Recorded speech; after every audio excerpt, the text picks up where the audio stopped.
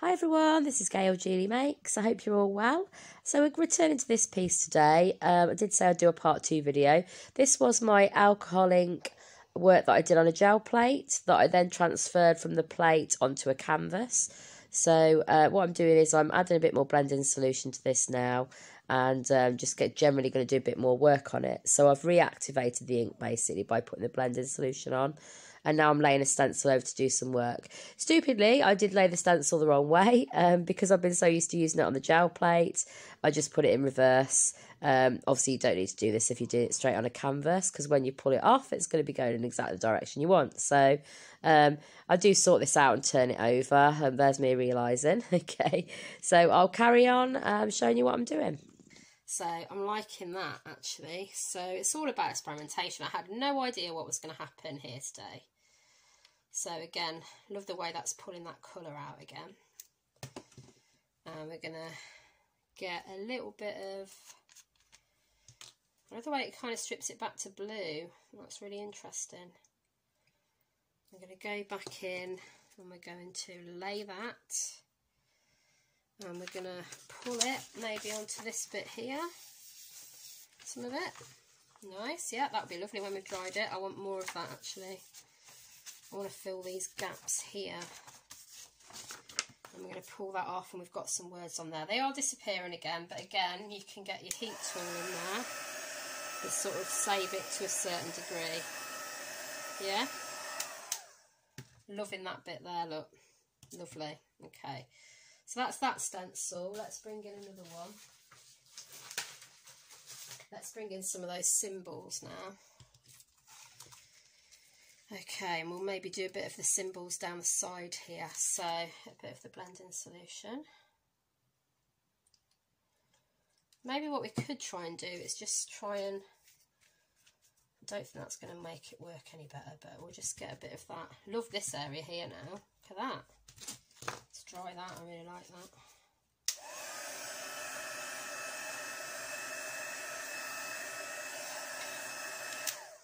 Right, and then we're going to pop this on here and just get some of that colour through.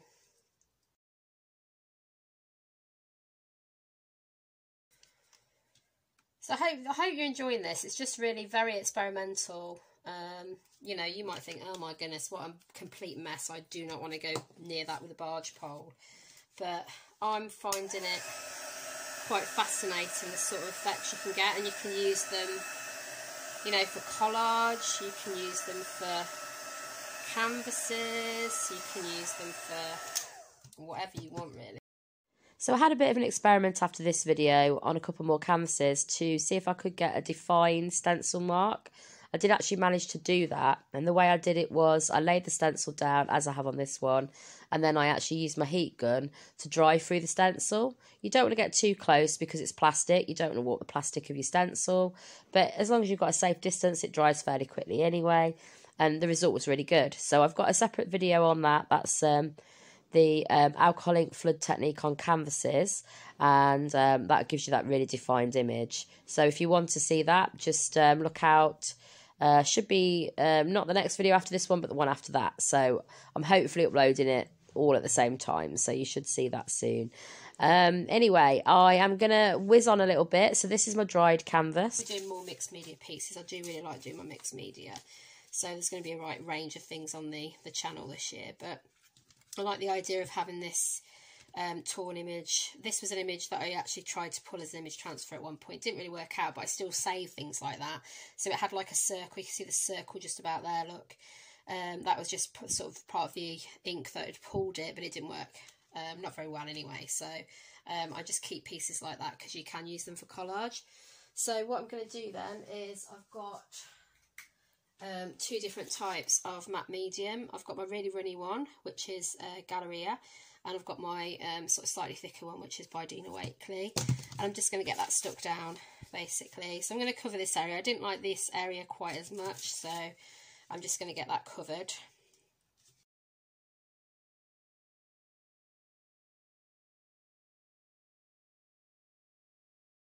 And as you can see here, I'm just putting a bit of matte medium over the top as well as underneath to make sure it's stuck securely, and just kind of trying to get a few wrinkles out, and then I give it a dry. Okay, so next job. Now I did have that sheet, remember, with some lovely alcohol ink sections that I really liked. I really liked that one, just to add a little bit more of that alcohol ink effect at the bottom. So I think we'll get this one on here.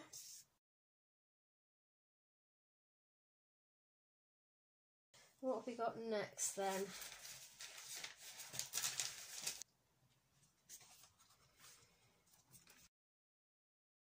Okay, so this is an alcohol ink piece that I did on Yupo paper, and I'm just considering whether to bring this particular piece in.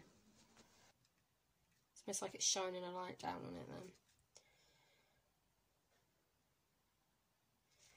So let me just try cutting this out.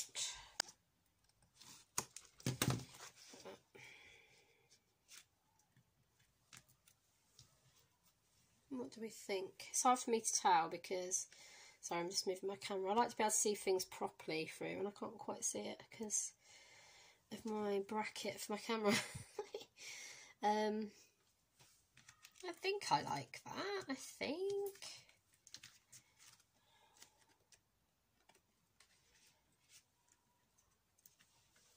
Should we just do it? Let's go for it. Let's go for it. Now, I don't know what, I haven't really stuck Yupo down before like this, so I don't know what this is going to be like. The only problem is we are covering up quite a lot of our nice background, aren't we, with those words. Oh well, we've committed now. We can do it, it's fine. It's what happens when you're doing these things, isn't it? You cover up areas you probably most wanted to keep originally, but still got that nice bit there. Do like that bit, yeah, maybe we'll capture that just in there, look, so we've still got that section. Yeah, let's go for it there. Now obviously matte medium is very messy, but it should dry clear, so it should be fine.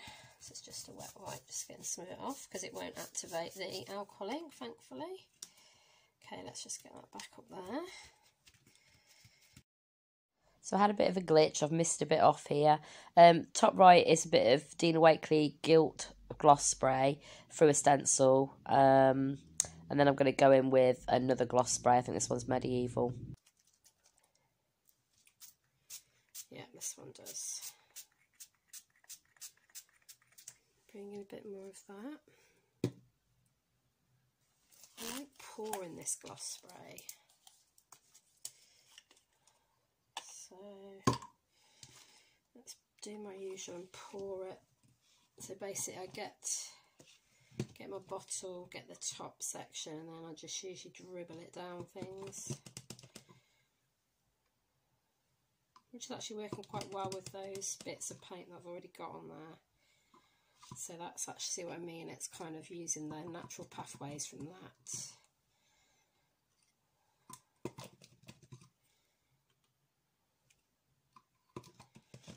And it's dribbling down.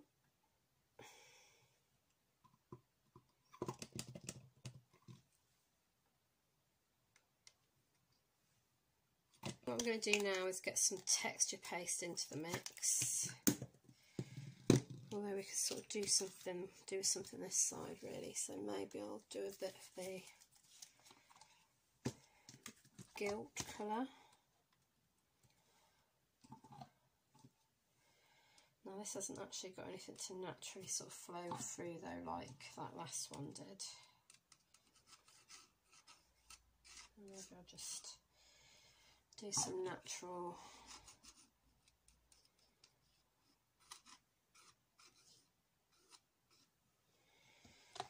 lines like that. So I've got some embossing paste, so I can use that for my stenciling. So I think what I'll do is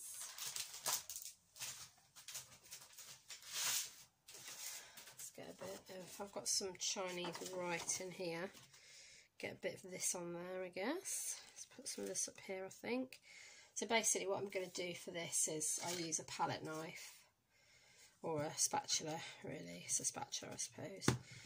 Pop that in my, it's getting very gloopy now, my embossing paste. I haven't used it for a while. So I'm going to just bring that through. Let's use, so I've got my Twilights. This is my Versafine Clair ink. And I'm going to use my blender. Get that back in the right place, which was about there. And see what we get. Now this is another STENCILGIRL stencil. I can't remember the name of the artist, but I'll try and link it below in the description. So I've just cut this one down to size because it was part of the bigger stencil.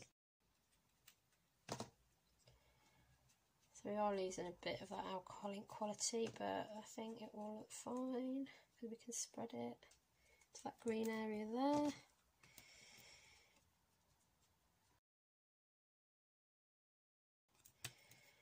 Okay, a bit more down here.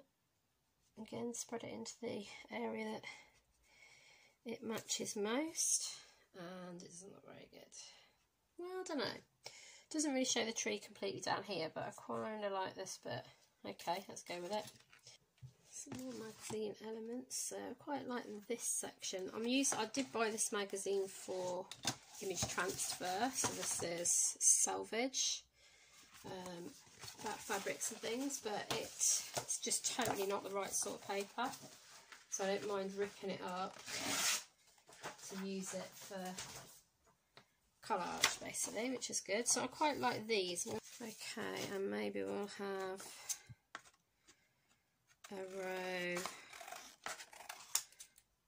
a few rows of mothballs.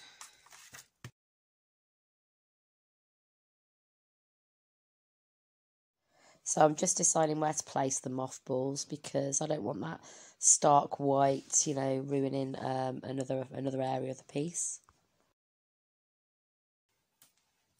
Okay then, so this is where we're at.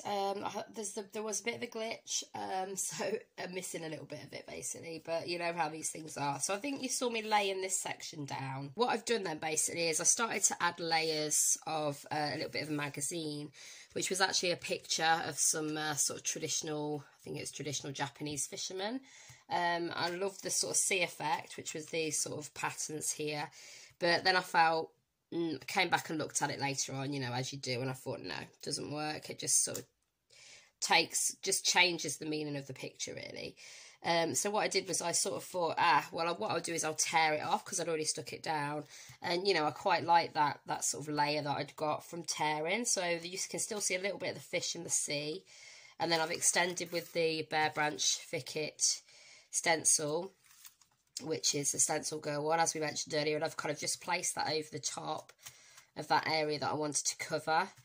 And I've gone over with my Liquitex Heavy Body Paynes Grey, and I've just basically put some down on my mat, and I've just gone through with a sponge really lightly, or fairly lightly anyway. I didn't want it to be too dark, and I feel like that's blending in with these sort of colours here and the colour of the lamp now. So I did... I've got the pouring earlier on in my video. I did also do a bit of stenciling down this side as well. So, because I did want a bit of white showing, but I also didn't want it to be completely white. So, you know, so I've got basically a bit of everything in this. You've got your alcohol inks, you've got your magazine, you've got your pouring effects from the Dina Wakley and also through a stencil. So that's the gloss sprays. And then I've kind of incorporated this in a little bit more by darkening it because I thought it was maybe a little bit too stark. The sort of the white, well, the creamish colour, I guess it was. So, you know, it's turning into quite a different piece than what I expected, but that's what art is like, isn't it? I've looked at various stages of it on my video, and I'm kind of like, oh, I wish I'd left it there. Why didn't I leave it there? You know what it's like, but...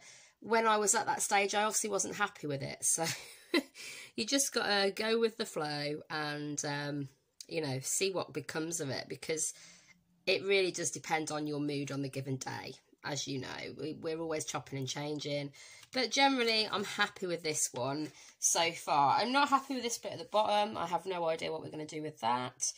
I think I'm not going to be afraid to leave white sections, but I do feel like maybe I need to sort of have a darker edge, so you've got like a focal point. So maybe I'll go for a darker edge, a bit like I do in some of my stamping videos, and then you've got that, you pulled into that sort of centre section there, which I think you are anyway because of the lamp.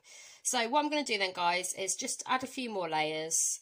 I have got that section there that we put the texture paste on, or no, well, it's the embossing paste, so I can go over that with some waxes. So I think that will be my next job, because you can't see that at all now because obviously it's dried clear. So what I'm going to do is get some of my Finnabair waxes, and we'll go from there. I think maybe the Firebird one might be nice on this one, purely because it will kind of go with this tone here. So this is the Art Alchemy. So these waxes are beautiful. So this is like a metallic effect, and I haven't used these for a while, but oh, they smell gorgeous. Okay, I can't even get the lid off. Right, there we go. So you see that lovely colour we've got in the tin there. I think that's going to go really well with this piece. So we may be using a bit more of this. So I've already got very glued up fingers from my previous project, and what we'll do is we'll just start adding a little bit on here just to pull out the texture of that piece that we've done. This was a Chinese writing, remember.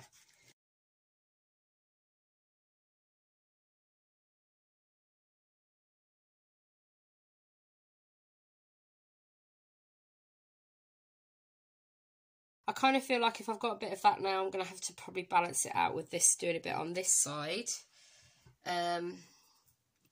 So what we'll probably do is just see what it looks like. Just, yeah, so, you know, it looks nice just layering it onto your canvas without even worrying about having the texture under there anyway. So this could even be part of my edging colour, because it's kind of almost giving me a slightly sort of sepia vibe as well. I think connecting it with like a light, maybe making me think of like a dark room possibly, but you know, you might be seeing something totally different in this as well.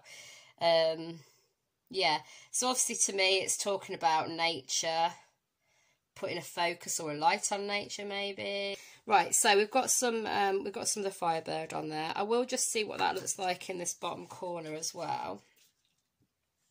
Actually, maybe let's just see what it looks like if we've got it sort of reaching up here. I've got a bit of texture paste there that I was using as well that kind of needs a bit of blending, I would say. So let's just maybe try and get that area there covered. Again, that was a bit I was not so sure about. So yeah, again, we're just doing that. What I haven't tried, to be honest, guys, is I haven't ever tried to put wax through a stencil. I've got a really nice Carabelle stencil here, which is a bit of handwriting. So what I will do is just go through this stencil and just see what it looks like if we're putting the waxes through the stencil. I should probably be doing this through a Finnabair stencil, really. Obviously, it's not going to pick up those small details because it's hard to push it through, but yeah, it's okay. I'm thinking maybe we won't carry that one on any further, but you know, it's all about experimentation. So, but it does give me an extra something at the bottom there. Let's just have a look at that from my angle. Yeah. Okay, what I think I'll do, I'm not sure about this bit. I've got a really nice Brilliance Pigment Ink, Moonlight White Ink there. And what I think I will do is maybe see if I can just get a little bit of this area here a bit lighter. So what I'm going to do is just place a certain area of this, maybe that area there. So just get some on our sponge. And we'll just press it through. So again, I'm layering over other layers, just to try and get some more of that white back. Yeah, that's breaking up a bit more. Maybe we'll have a bit of a thicker branch here. Put that through there. So yeah, so we've got like another layer underneath now, which is quite nice. I quite like that. Maybe I'm going to go for a bit of that up here. Actually, let's just move those blending solutions out of the way. Not going to need them at the minute. And maybe we'll just have almost like some of the tree coming out from behind the lamp there, or the light. Okay, so I'm just getting a little bit of that brilliance on my sponge. And I'm just going to sort of take it up. And this is a good way, if you feel like, you know, colours have got a bit out of control, and you think, I didn't want it that dark, or I'm just not happy with where it's at, then you can bring it back. Obviously, I've gone over the lamp a little bit there, but that's fine. You can sort of see light bits anyway, so it doesn't take too much away. And then maybe one just this side as well. And this ink isn't going to ruin your stencil in any way, because it's just so fine anyway. Okay, and we'll just get a little bit of that in as well. Okay, there we go. So it's just blending it in a little bit more. So we've got such harsh lines around the section where your light is meant to end. Okay. And we'll just see if we can do that bit there as well, because we've got a nice edge in there, look. That works well with where the actual light ends as well. Just merge it down a bit into those. There we go. And that gives us maybe the impression of this as well going on further back, which is nice. Let's see if we can get that captured a bit more in this section as well. Let's bring it down a bit. Yeah, not showed up so well that side, but I think it's because I'd already laid some down before I picked up on that. But no, that's nice. I'm liking that. And then we'll just go for a bit more here as well, I think. Again, just capturing that edge. And if you haven't got, you know, some of these inks, guys, then don't worry. Just use a bit of gesso, maybe watered down, or a white acrylic, something like that. That'd be fine. Okay, so that's blended the light in a little bit more. Okay, and then maybe we'll just take a little bit and just go over this section again. Again, we're always just blending, aren't we? We're just blending. Let's just see what it looks like over here. Maybe lighten up this area a little bit. Yeah, making that stand out fairly well now, so pretty happy with that. Let's just maybe bring a bit in from the top around this bigger branch. And again, I know we've sort of been covering up a lot of the background initial gel plate that we had, but you know, that's what we do with collage, isn't it? We can't always have everything from the original piece, otherwise you might as well just lay your original piece down like your original tissue paper, and that is your work. You've got to kind of go over the top of certain areas, so it's just the way it is. So I'm still not very happy with this area at the bottom, so I'm thinking I might kind of blend some of that Paynes grey around maybe.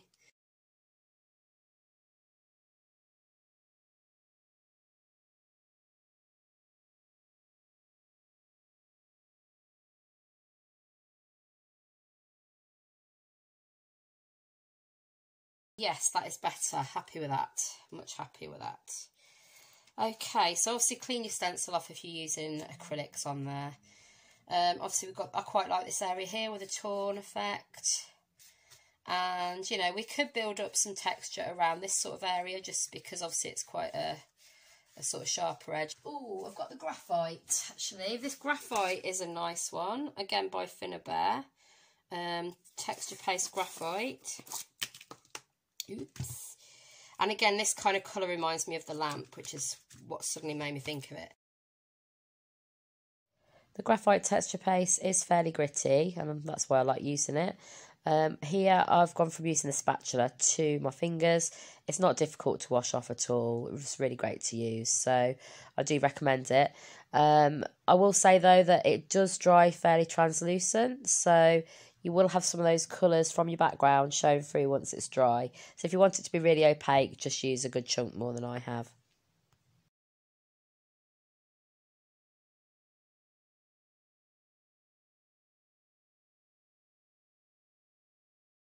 And then it's just this area at the top really. I'm quite liking the Firebird round there. I think I will just go for a bit more branch with this texture paste just to blend it in more. And because that texture paste is gritty, or for any kind of paste really, I recommend washing it off your stencil straight away.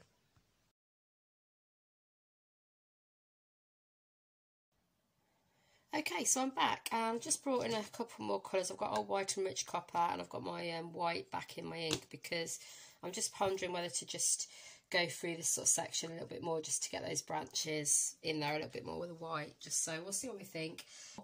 So the rich copper, if I can open this one, the rich copper colour is like that one. So the difference with that and the Firebird, I'll just show you. This is a bit more metallic, obviously, like we said, yeah. So you can see a bit of the difference there. And then with the old white, we've just got that. So I think what I'll do is I'm just going to go in with a little bit of the rich copper. And I'm basically framing the edge here because, as we said earlier, we try and get that focal point in the middle. So getting a slightly sort of darker colour all the way around the edge will draw your eye into the middle of the picture.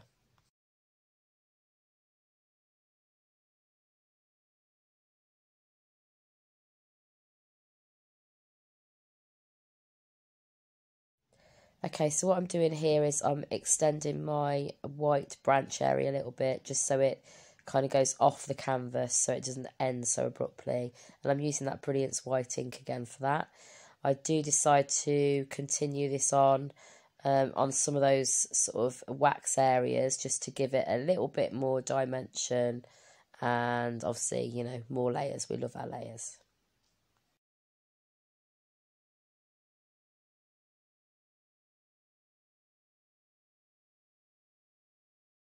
Right, we'll leave it at that, I think. Yeah, happy with that, guys.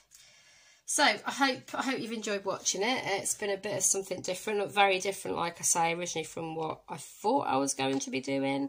But I love that you can just do something that'll take you anywhere. So, it's an escapism, isn't it? Anyway, so I do hope you will subscribe to the channel if you enjoyed this video. And please give it a like. That'll help just spread it around YouTube a little bit more.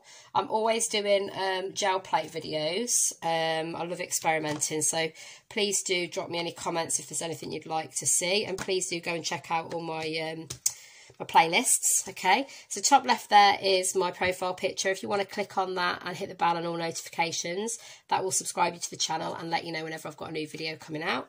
And bottom left there should be another video that I think you might be interested in, so please give that a click. And I'll see you in the next one, guys. Take care of yourselves and keep crafting. Bye for now.